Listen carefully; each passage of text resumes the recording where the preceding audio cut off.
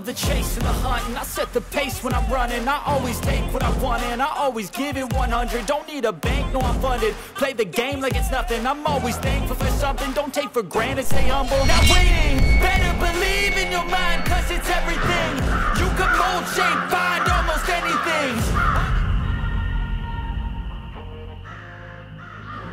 I'm hearing on the news services that the air mass over New England is apparently the coldest air mass on the entire planet. I haven't checked as to the veracity of that claim. It seems like there are other places that might be pretty cold, but it certainly is colder than it normally is here. Outside it is about 10 degrees. This is Fahrenheit, 10 degrees above zero Fahrenheit. In the greenhouse here though, we don't have any supplemental heat in the greenhouse. I'm looking at a thermometer. It's 55 degrees here in the greenhouse, and that's just from the sun that's coming in. So it is 10 degrees outside, 55 degrees in the greenhouse just from having the sun falling on it. It's a nice sunny day at least. Let's go outside and we'll see what things are like outside. I know they're colder than in here, like I said. Yeah, it's a little above 10 degrees. At this point right now, and it's chilly, but you know what the thing is it's the wind. It's the wind that really takes it out of you on a day like this. This is not the kind of day that you want. It's not the kind of day that you want to be walking around in well, a t-shirt and a bathing suit and loafers like I've got on right now. But it's not too bad. But it's the wind that really kills you. It just really draws the temperature out of you. So it's not the kind of day you want to be outside.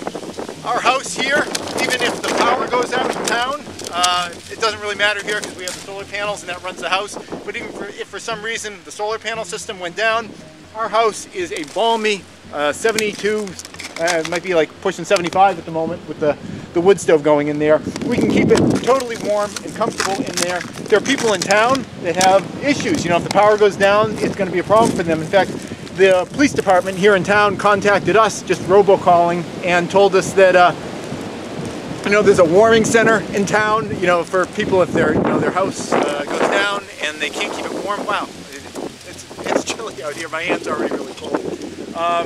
You know, and these are concerns that a lot of people have to have. But when you have a situation where, you know, you're not relying on things that can be unreliable, like the power grids in, you know, towns and things like that, when you don't rely on unreliable things, a lot of those kind of concerns and worries that other people have to deal with, and I know a lot of people just put blinders onto them and they kind of pretend that they're not there until it bites them in the butt, and it is biting a lot of people in the butt today. It's nice, relaxing, and stress-free knowing that, you know, no matter what, I can go inside this house, I can go into the greenhouse, and it's a nice 55, and then it's 20 degrees warmer than that inside the house. That's it. My hands are starting to freeze off. I'm going to head in. Thanks for watching. Hey YouTube preppers, if the idea of creating your own off-grid place for yourself sounds appealing, you'll probably be interested in watching my playlist where I go through, beginning to end, every single day, what it took to put this place together.